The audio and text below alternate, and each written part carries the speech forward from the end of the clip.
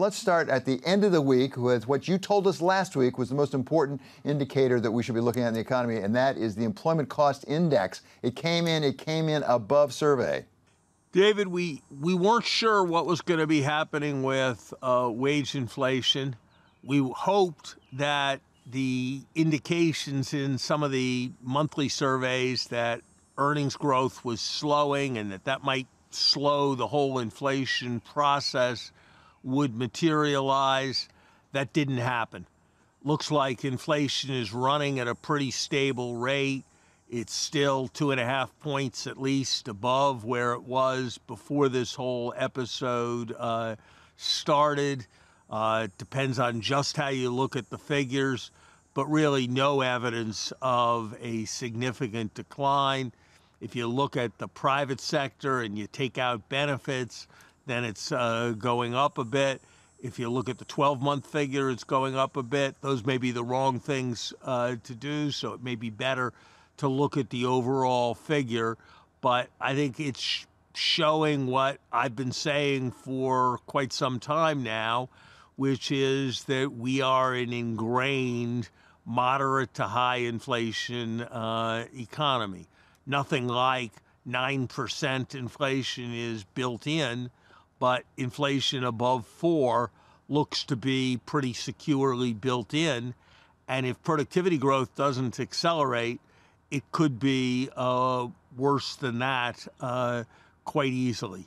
So I'm pretty uncomfortable with the current situation, and I think it just points to the difficulties that the Fed is facing going forward, and confirms the broad diagnosis that we have an overheated economy that's not going to fix itself, and therefore we're not likely to get out of this excess inflation situation without having a recession. So, Larry, you have been steadfast on this program and elsewhere on your views about inflation, and yet there's something of a debate going on right now between, on the one hand, the markets, and on the other hand, economists, with the markets sort of saying, okay, the Fed will hike for a while, and then they'll start backing off next year, and actually we'll have some reductions in 2023. But the economists say, boy, the economy doesn't look that way. We're going to have to keep going and keep it pretty high. What do you do when you have that kind of debate? Yeah, we'll see what judgment the Fed's makes.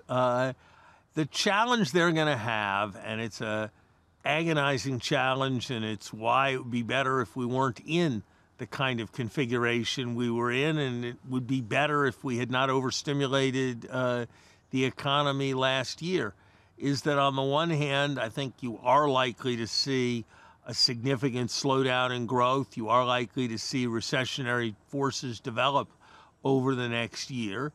And on the other hand, it's going to take a lot to get the inflation out of the system.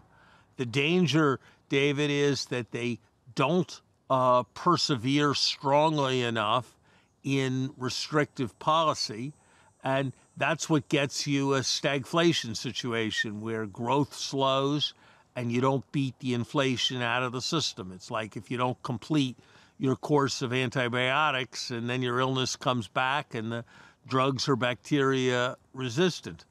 On the other hand, I don't think we can deny that if they do what's necessary to contain inflation, then it's not going to be a happy economic situation over some interval.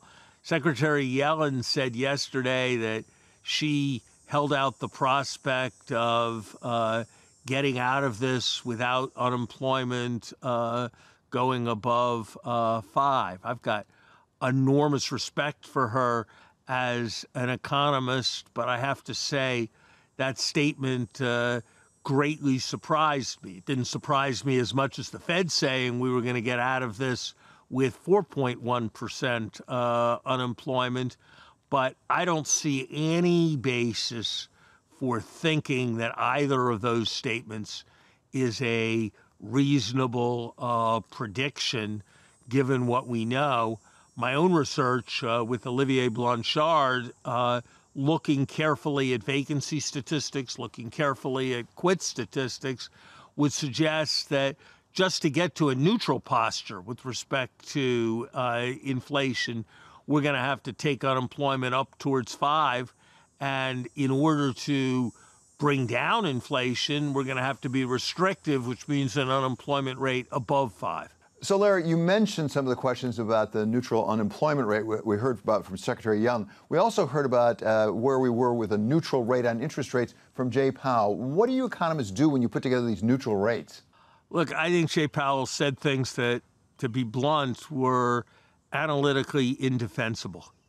He claimed twice in his press conference that the Fed was now at the neutral interest rate, calling it 2.5.